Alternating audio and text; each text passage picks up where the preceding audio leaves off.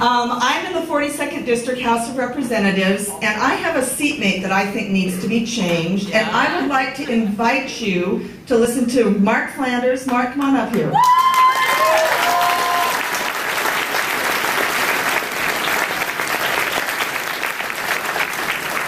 So I think we need a change in position 1 in the House of Representatives in Washington State, and I'd like to let Mark tell you exactly why you should be voting for him. Thank you. It is an honor to be here today, and I want to tell you, I met Chris Gregoire a couple of months ago, and just personally, this is one sharp lady.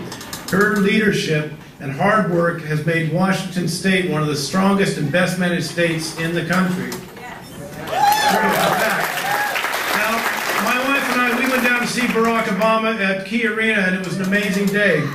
It was great. Chris Gregoire made a surprise endorsement, and the Washington State Caucus went on to be, I think, a turning point in Obama's campaign.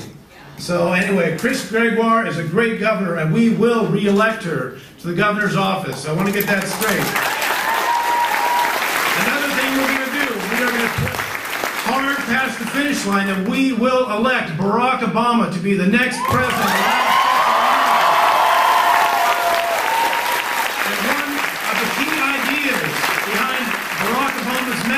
Is that we, ordinary people, need to step up and make a difference.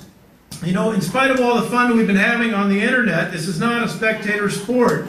Tomorrow might be the end of the election, but it's also a day that we need to reflect on what we can do to make a difference 2 days from now, 6 months from now, 2 or 10 years from now. Thank you. That's one of the reasons I decided to run for the State House. You know, it's not that easy, let me tell you. Our public education system needs full funding. We need to have a long-range plan and execute a long-range plan on energy and transportation that protects our environment and gives us more energy independence. We need to look at the budget with compassion and toughness. And let me tell you, Democrats have got your back. We are looking out for students, we're looking out for seniors, we're looking out for working families and people of every stripe who have built this state and built this country.